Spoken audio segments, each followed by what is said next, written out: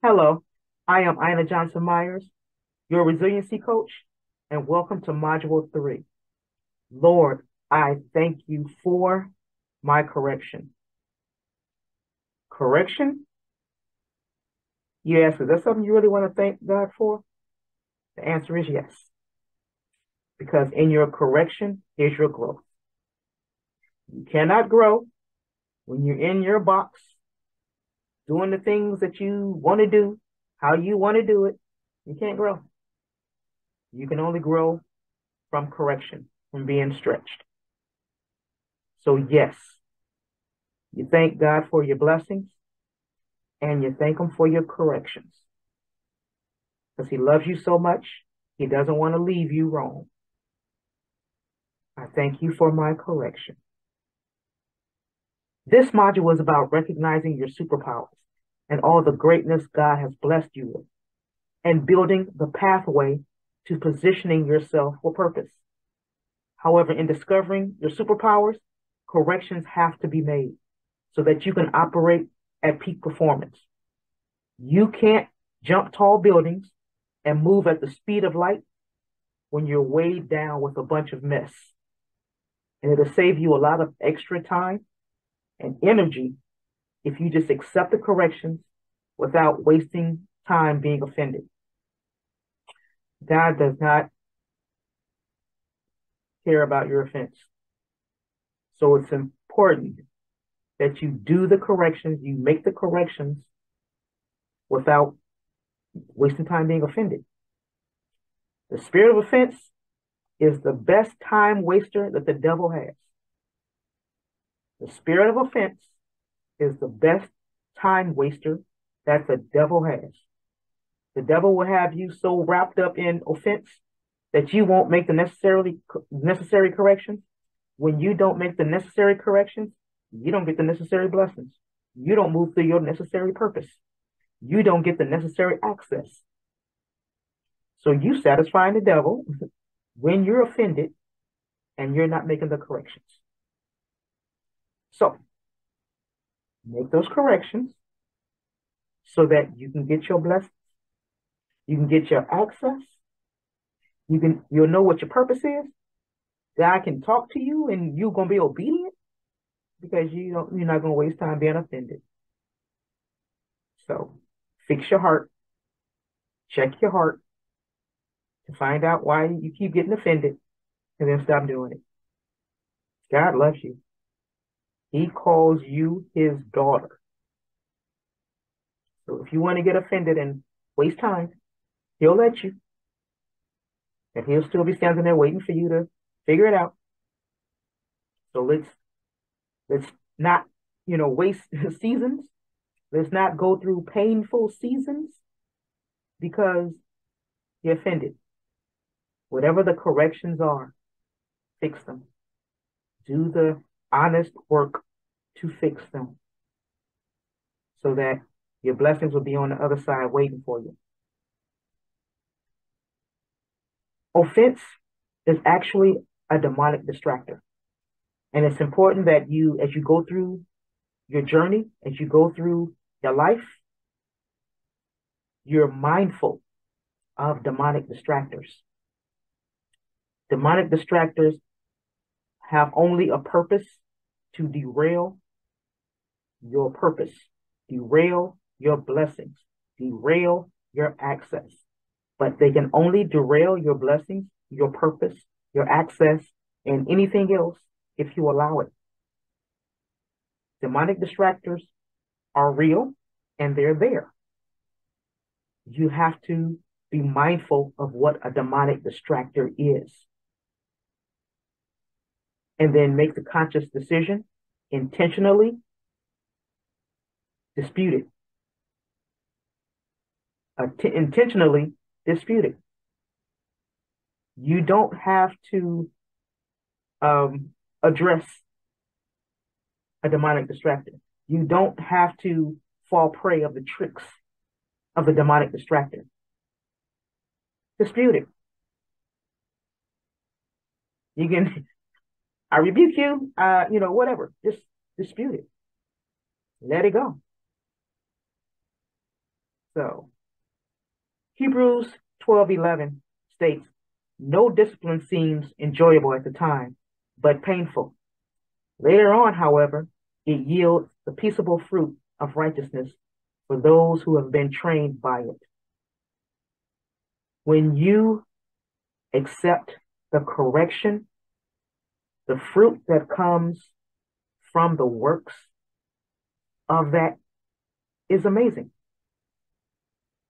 You can't grow, your finances can't grow good fruit. Your life can't grow good fruit. Your kids can't grow good fruit because you're playing in the dirt with the demonic distractors.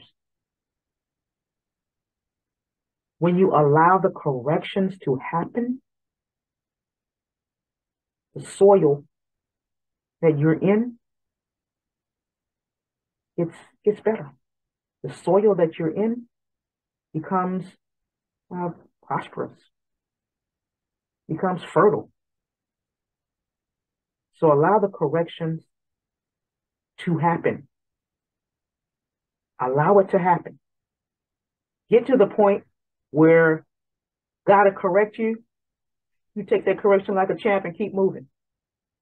Make whatever corrections need to be done, and you keep moving. You don't have to give it a second thought. Make the corrections. Again, corrections are about your heart posture.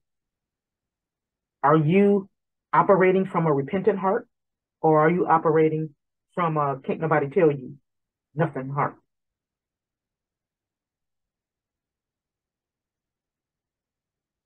Make the call. Make the call. Do the work. This is your last module. And I know in your module 2, you had to deal with some real stuff. Looking at things from an honest eye is hard. It's hard because you have calling a thing is hard. But once you're able to do that, your finances gets better, your health gets better, your children get better, everything gets better once you're able to call a thing, get your heart fixed, find out, when you say I love you, or when you say I forgive you, if you don't really love and forgive, and you can feel that in your heart, go back and check why. Why? Everybody else should be accountable. You have to be accountable for your heart as well. Make yourself accountable.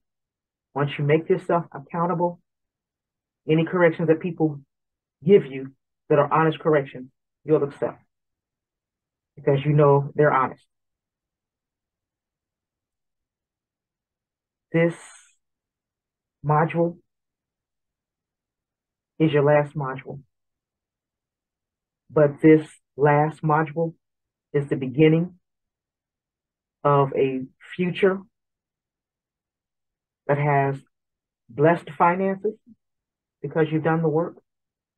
You have blessed, your health. You have blessed personal care. Get it all done. Set those goals. Work those goals. Not just set them. Work those goals. Goals they're the picture, but your actions are what makes those goals happen. Make sure you're doing the work. Make sure you're doing the work. Success and excellence is your portion. Success and excellence is your portion. The pain that you endured was not your portion. Give it away. Give it back. That's not your portion. excellence, success, empowerment, facing everything and rise.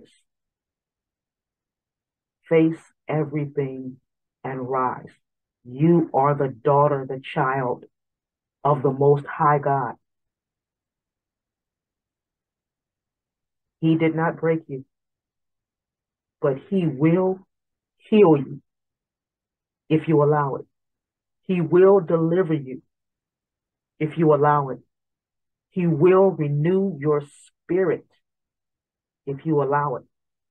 He will multiply everything the devil stole if you allow it. Let him have it all. Do the work, set the goals, make them actionable, and then do the action. I'm excited about your journey. I am truly excited about your journey.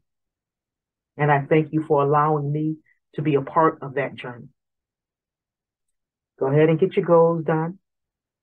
You got another SWOT analysis. And that SWOT analysis ought to be strong, because you've learned a lot about yourself. So I love you.